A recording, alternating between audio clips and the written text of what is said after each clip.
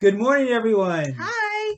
Today we are preparing for a new kind of book that's within the Bible. And there are 17 of these books at the end of the Old Testament, and they are called the prophets. And if you look on page 131 in your Bible, that gives you a little background about who the prophets were. And they're some of the most interesting people in the Bible. They often are speaking out against the king or whoever the leaders are and saying, look out, you're not doing what you should be doing, or you're not doing what God wants you to do. And we often think about the prophets as someone who can foretell the future or say what's going to happen in the future.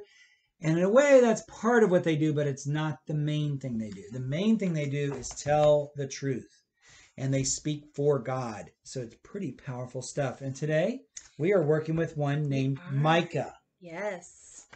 And this is on page 144 in your Growing in God's Love Bible, but it is titled, What Does God Want?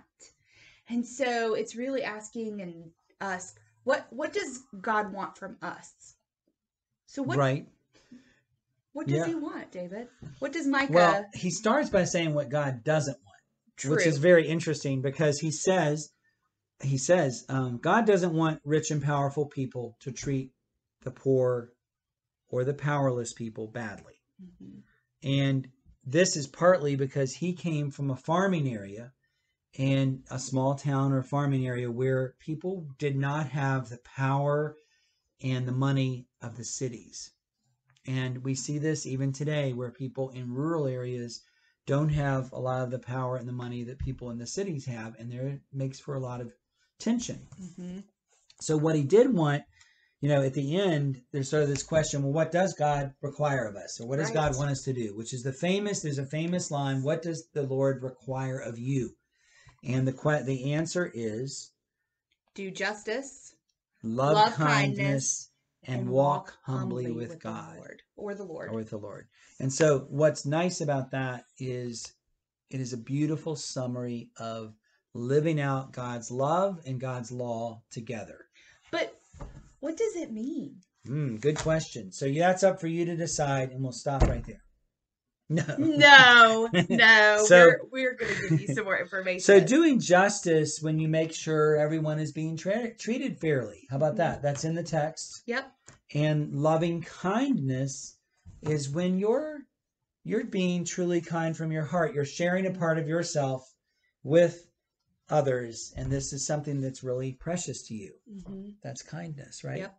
What do you think? Authentic kindness. And what do you think that walking humbly with God looks like? It is keeping your eyes open to the world around you, and really, when you see something or someone that needs help, you step up and you help them.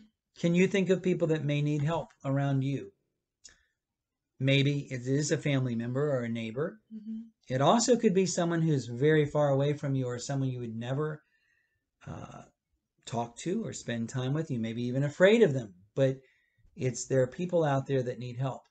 And we walk sort of with humility, meaning we're not the center of the universe. Right. We are part of everything, and we have to be a part of it in a loving way.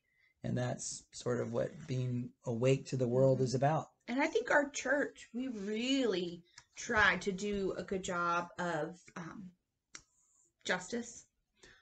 I think so. And the idea of helping others and giving kindness is very big in this church. And then humility. We understand that there are a lot of people in our community and within our world who need help.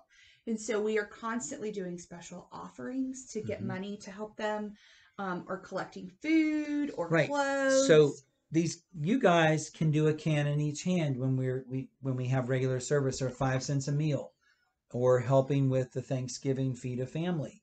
So there are ways where we are always thinking about others, and often it's through giving food or clothing or money, and we're helping others out. And at Christmas, it happens a lot. It's very big at Christmas. Helping a family who might be struggling and not able to afford things, or toys or gifts for their family.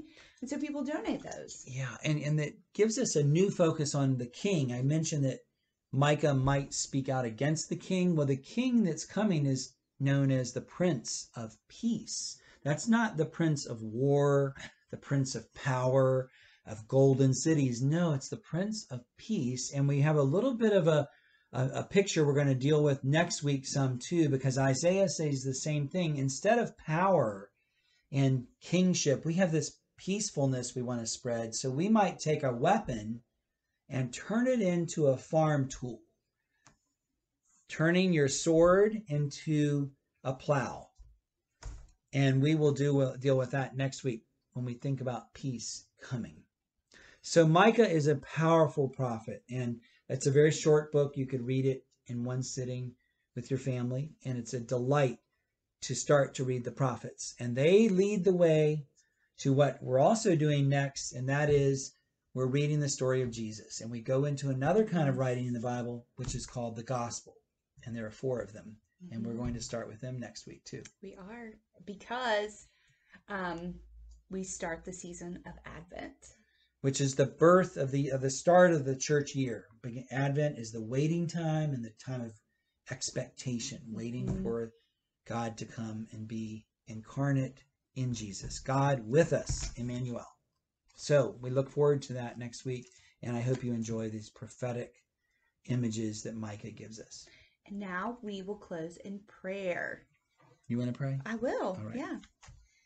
Dear God, thank you so much for all that you have given to us. Help us to do justice, love kindness, and walk humbly with you in all that we do. In your name we pray. Amen. Amen.